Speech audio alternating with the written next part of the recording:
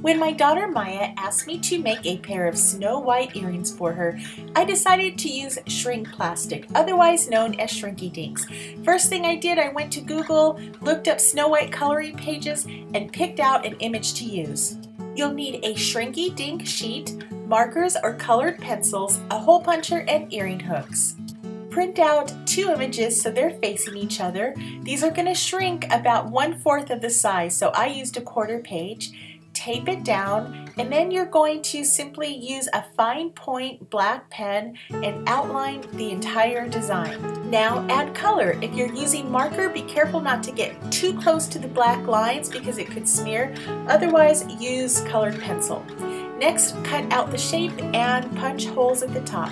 Set your oven at 325 degrees, set your pieces on top of parchment paper on a cookie sheet, and bake for 1 to 3 minutes. You want to keep an eye on them. As soon as they shrink down, that's when you know they're done. Let them cool and then add your earring hooks and you are finished. Thanks so much for watching. Don't forget to like, share, and subscribe, and check out all my other videos. Thanks guys. Bye. Happy crafting.